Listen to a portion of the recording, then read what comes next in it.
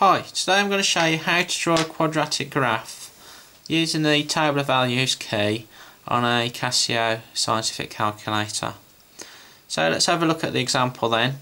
So we've got to draw the graph of y equals x squared minus 2x from x equals minus 3 to x equals 3.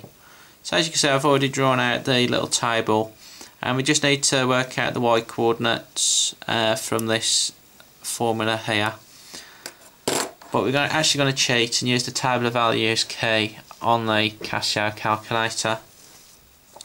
So to get the table of values up on your scientific calculator, press mode and you want the table, which is number 3. So press 3 and you'll see this f bracket x come up. Now f of x is basically y. Okay, so that is the same thing as y. So we're then going to use the alpha key here to type in x squared minus 2x. So if we go alpha and the x is on the right bracket key, then we can do squared and then we've got minus 2 alpha x. Okay, so we've typed in our quadratic now, so hit the equals key. Okay, and you'll see it'll say start and it's got a number 1 in.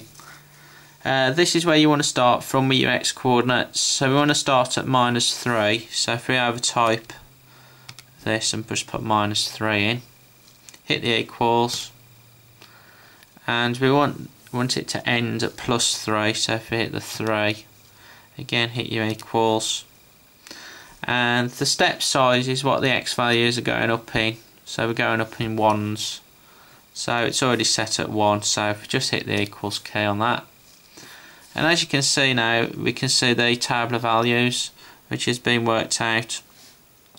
So when x is minus 3, the y coordinate, which is the last column here, is 15, so we can fill that one in. Second one, when x is minus 2, the y coordinate is 8. When x is minus 1, the y coordinate is 3. So if we just scroll down now, so when the x coordinate is 0, the y coordinate is 0. When x is 1, the y coordinate is minus 1. When x is 2, the y coordinate again is 0. And the final coordinate, when x is 3, the y coordinate is also 3. So once we've got our values worked out, we then can plot the graph. So let's just move the calculator out of the way. So at minus 3, the y coordinate was 15.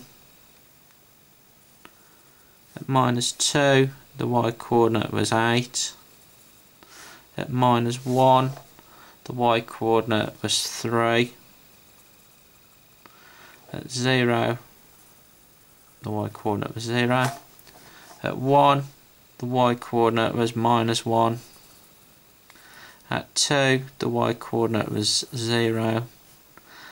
And at 3, the y coordinate was 3. So we then just need to do a neat curve going through the points.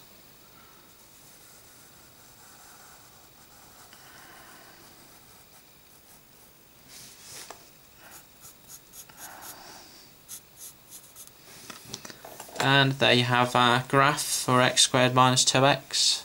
Thanks for watching.